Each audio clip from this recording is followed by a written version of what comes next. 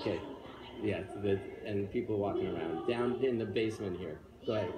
What is God? Okay, so a lot of people think God is, quite in the biblical sense, a guy sitting up on a cloud who controls the universe, frankly, and has created all life.